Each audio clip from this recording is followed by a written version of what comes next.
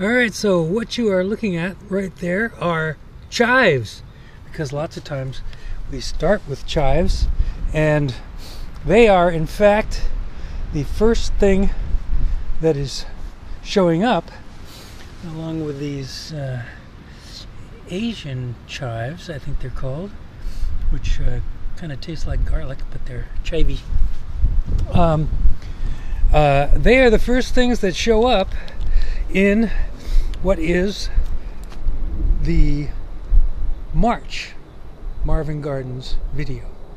And what a difference a little more than a month makes. Especially when you pick and choose the day to shoot because of what's going on. And today what's going on is spring, because it's 70 degrees out here. Things are getting green. It is absolutely delightful, and I kind of purposely waited until now to shoot the video, because March is just such a long, cold, wet wait for the weather to break. All you're thinking about is the weather warming up and being able to get outside again, and so it makes for a very, very long month. But here we are. We're outside. We actually did some weeding, and we've got some other things going on. Not much in this bed, but Frankie is interested in all the smells that are happening, and he was out here before and didn't want to go inside. He was having so much fun. Now this bed, this bed number one, looks almost exactly the same as it did last month, but as you can see, the little bit of kale that I left in the ground, in fact, has survived. And although there's no big, huge harvestable leaves on it, it does look like it's gonna maybe do okay. And of course, we'll be adding to that because we've already got kale up, and I'll show you that in a little while in the greenhouse. Actually, this is the pet memorial area that is looking like it's still winter out here, but hopefully those flowers are going to come back up. I think they're perennials for the most part, and that'll start looking nicer. You might be able to tell that the grass is starting to get green. The compost heap and manure still looks like compost and manure, but that is about to be spread onto the beds as a layer of feed, and we're going to be planting right in that in some cases. Now I raked the hay off of these carrot beds. Underneath the hay over here is what's left of broccoli that did not survive the winter. It never got big enough to harvest either. But you might notice, if you look right there, that some strange rabbit must have come through here and munched on carrots. But there are some carrots that did survive without being frozen. I just broke that one, but it would have pulled up as a nice carrot. And you can see it's not deformed. It's just been holding here in the winter soil, and there's a good one. So here we are in March, actually harvesting carrots from last season's garden. So that's kind of fun. Oh, and by the way, well, there's one of the rabbits now. See if I can get a shot of it. Yes, you're the rabbit, aren't you, Jolie? Both dogs, Jolie and Frankie, have discovered that they really like carrots, and they're the ones that have been ravaging these carrots. But you know, that's fine, because we have plenty of carrots from last year in the fridge, and it's always nice when the pups can enjoy the vegetables in the vegetable garden as well. So I'm not too upset about it, although I was chasing them out of there for a while. But then I decided, let them have carrots. Let them eat carrots. Not much else to show you on these external beds. Everything is, of course, has been bedded down for the winter, so to speak, and we are getting ready to, like I say, add compost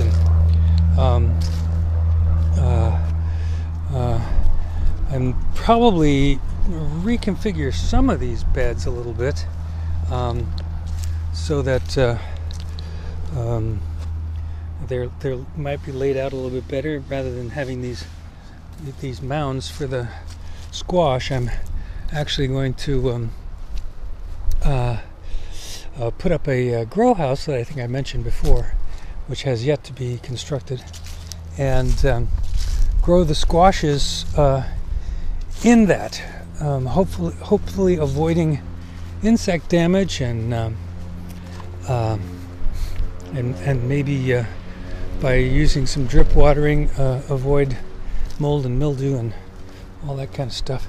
The sitting area here looks much more inhabitable than it did last time, and in fact we have inhabited it a couple times with in the evenings with the fire pit going, and actually even did some barbecuing a little earlier in the month. And as you can see, there's evidence of a recent fire in there. And we're starting to get some action from the perennials that Vanina has planted in all these pots, starting to come in green. So that's good. We've also added a new character to the garden here, courtesy of Vanina. This colorful tin rooster, which Frankie was thinking about barking at the other day, but he finally decided, well, no, I don't think that's alive. So it will peacefully coexist with the other inhabitants here. You can see some piles of branches here, all of which have come down over the winter, so we still have yet to do spring cleanup and that good stuff.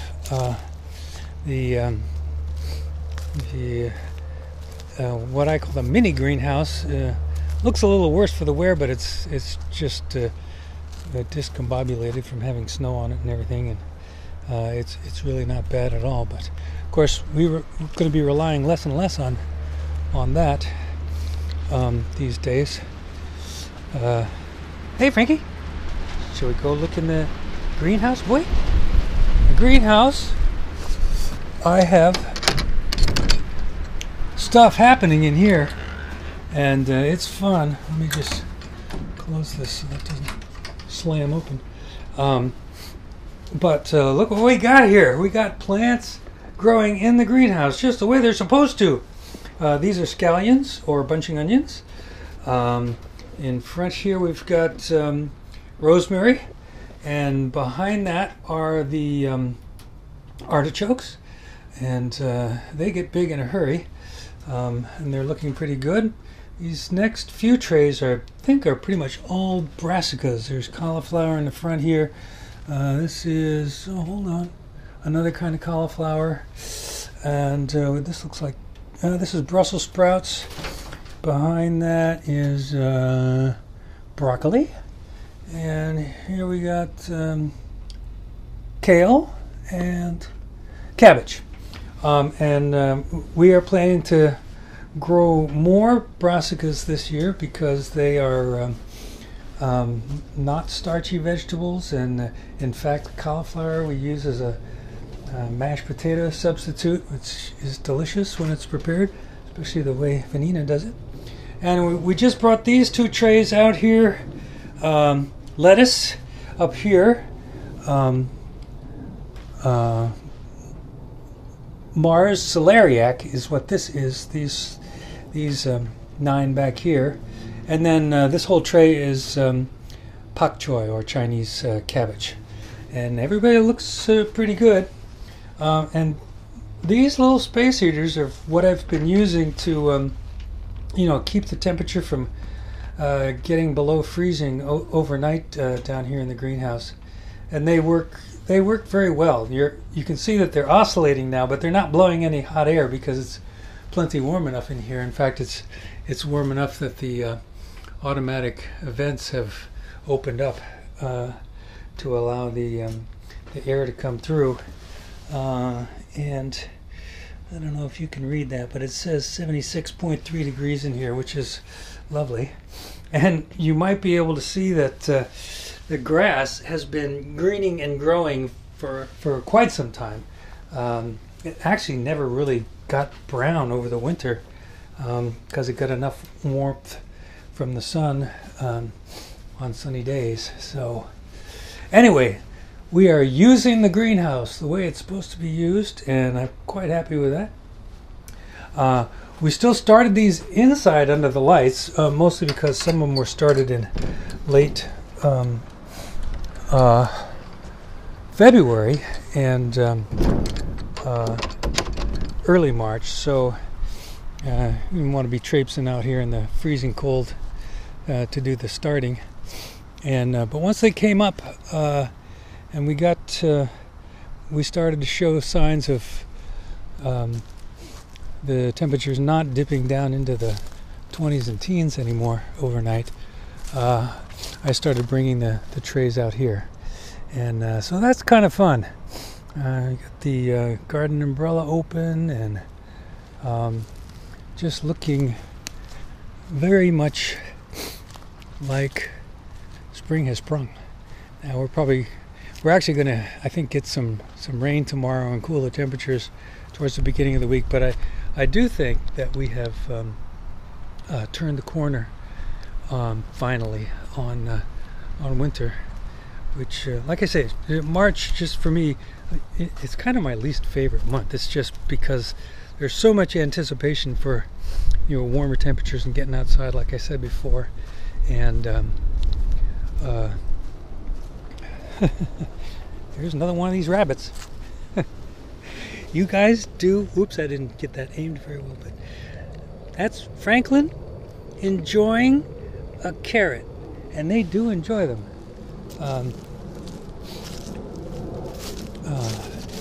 Might as well take a look at this other rabbit here. What you got there? What are you eating? I don't see much of a carrot left.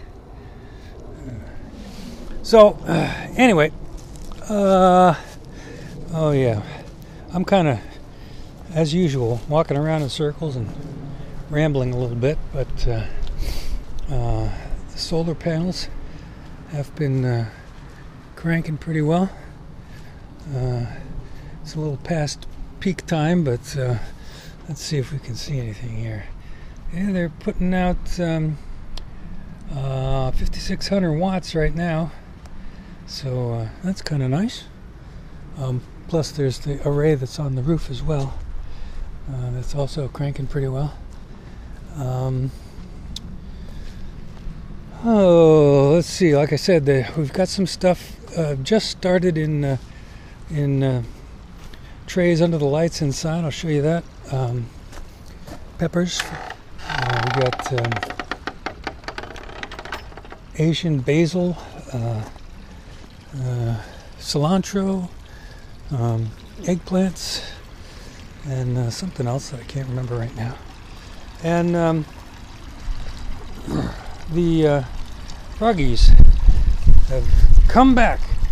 In fact, well, I don't see any right now, but I've seen a few frogs. Oh, there's one right there. I don't know. Oh, let's see if we can get in there.